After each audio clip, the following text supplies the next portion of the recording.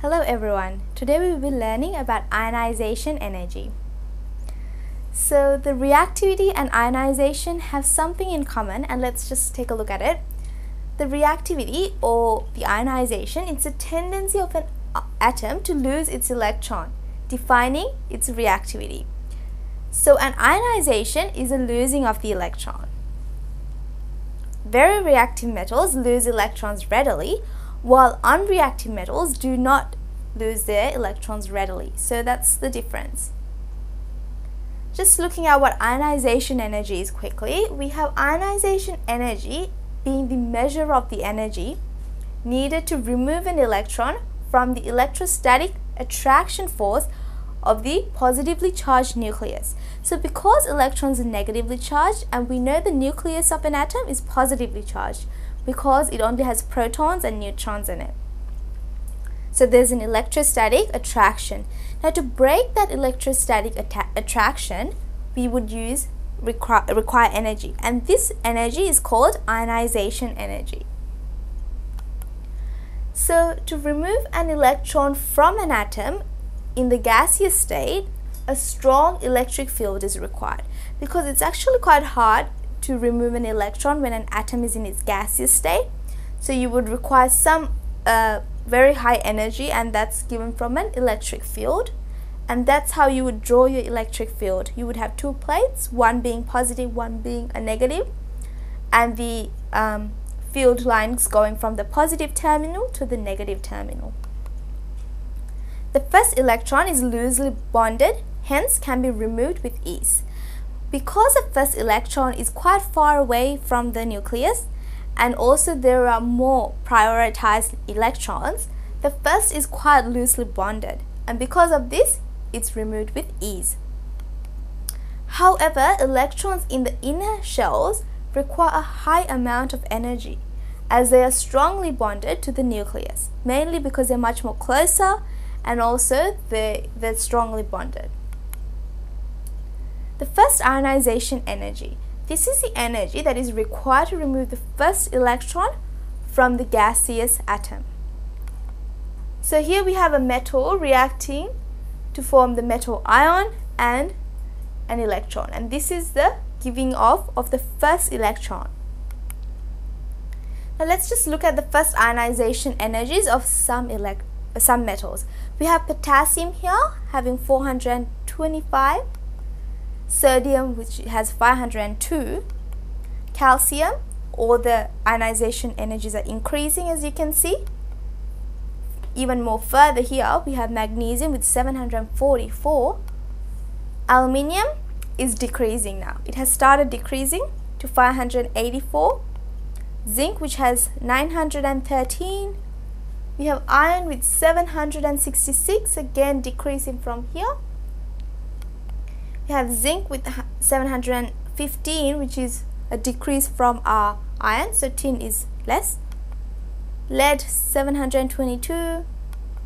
Copper we have 752, so it's a bit higher than our lead here. And we have silver, which has 737, so 737, which is lower than our copper. And gold with 896, so it's quite high. There is no simple relationship, so all these are decreasing and increasing, but there's no relationship between the ionization and the reactivity series. So as you can see, it depends, it's quite random, and it doesn't have any relationship with the activity series. Now just looking at group 1 and 2 elements, the reactivity of metals increase down a group as the ionization energy decreases. So this is something you should know. With this only applies to group 1 and 2 elements. So as you move down, the reactivity increases. And what happens is that the ionization energy decreases because a more reactive metal tends to give away its electrons. In other words, it doesn't require the high energy input. That's why its ionization energy is quite low. So here we have, starting off with barium, we have strontium, calcium, magnesium, and beryllium. As you can see, beryllium has quite a high ionization energy compared to barium over there. transition metals. Now, transition metals are a different case. The least reactive metal is at the bottom of the group. As you can see, around gold, silver, that's where the least reactive is. And there is not always a simple trend in the ionization energies. So transition metals have varying trends, and there is no simple trend that we can link our ionization to the reactivity. Now, general trends, you should go through this very carefully. We have group 8 elements have the highest first ionization energy within the same period. Because they're noble gases and they have a full outer shell, they don't really want to react at all because they're quite happy as they are. That's why the first ionization energy is quite high compared to the rest of the period. We have group 1 elements having the lowest first ionization energy within the same period because it only has one electron in its outer shell. It's quite loosely bonded, so it just gives it away. So that's why the ionization energy is quite low. Down a group of the periodic table, the first ionization energy decreases because if you remember, down a group, the reactivity increases. And across a period of the periodic table, the first ionization energy increases with the same exceptions. So with some exceptions, because of the transition metals, you can't really stick to the across a period law here, but the first ionization increases because it becomes less reactive as you move across a period. Now just take a look. This is a graph, and here we have the first 20 elements. As you can see, we have some peaks here, and these are all our noble gases. Here we have helium, neon, and argon, and then it decreases down to lithium. Now note, after all those peaks, it dips down really low. That's because all these elements here are our group 1 elements, and they have a very low ionization energy, as you can see. But then they do rise up without any defined pattern. It just rises up, some decreasing, some rising up at random points, as you can see. So this part here, there's no general trend, but as you can see, we have our noble gases having a very high ionization energy, group 1 elements having a very low ionization energy. Now, some trends in ionization energy of the first 3 periods. We have our first group here, alkali metals.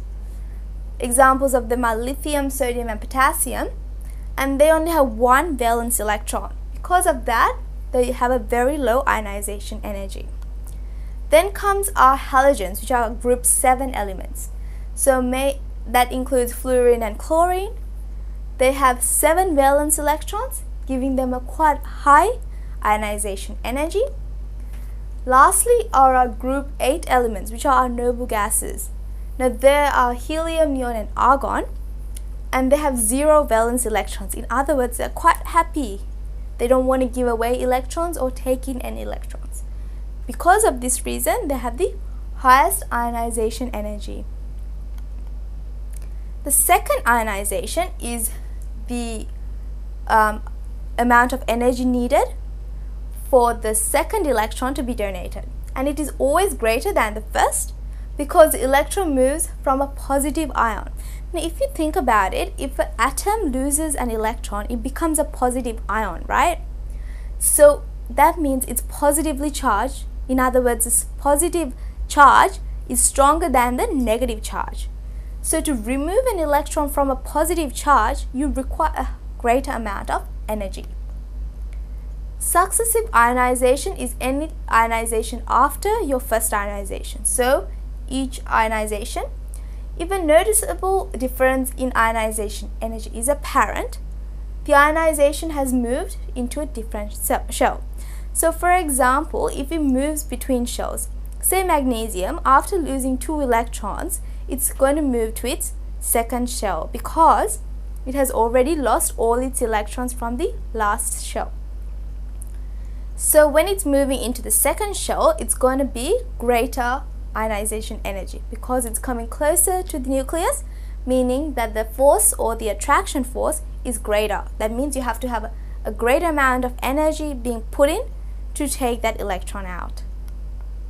this property can be used to work out which group of the periodic table an element is from in its successive energy. So in other words, if you just work out, if you look at the successive energies, you can realize that big gaps show that there's a jump in shells. In other words, you can work out your group by looking at the ionization energies of different metals. Now let's just review back to what we learned. We learned about ionization and its forms. So for example, first ionization, second ionization, also looked at successive ionization. We worked out a relationship between the ionization and the reactivity series, and just compiled a few trends.